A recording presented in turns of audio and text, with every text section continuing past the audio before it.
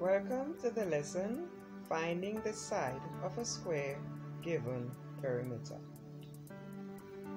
Let's recap. What is perimeter? Perimeter is the total distance around any shape. Now let's begin our lesson.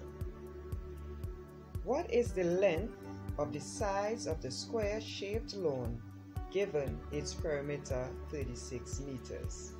So this question is telling us we know that the perimeter or the distance around this shape, the square, is 36 meters.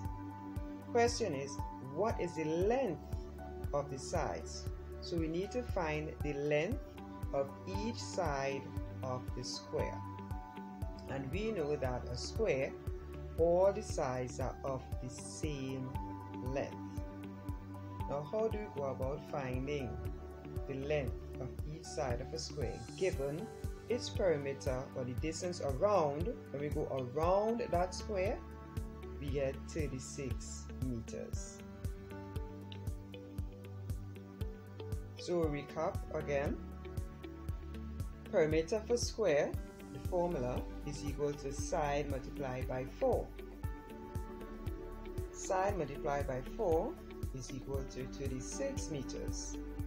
So therefore, to get our side or the length of one side, we are going to divide our perimeter, which is our 36, our distance around, by the number of sides there are in the square.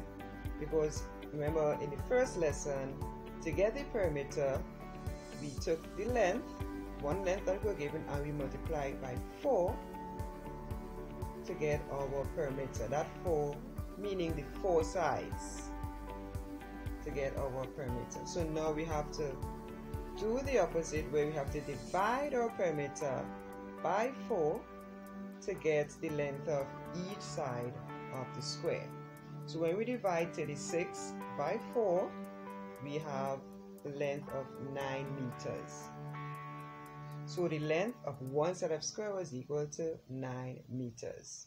So here's our formula to find side of a square. When we are given the perimeter, we have to divide the perimeter by 4. That 4 represents that the 4 sides of the square, and the 4 sides, will be of the same length. So 4 equal sides. So we have the perimeter divided by 4, or here we have perimeter. Here we have our division bar, and we have 4. Now let's find. So we have found our 9 meters. Now let's go into a quick practice. What is the length of the sides of the square given its perimeter of 96 centimeters? So this question is telling us that the distance around this square is 96 meters. And we have to find the length of the sides. So again, this is where we take our perimeter and divide it by the number of sides in the square, and we know all sides are equal. When we do that, 96 divided by 4, we would get 24 centimeters.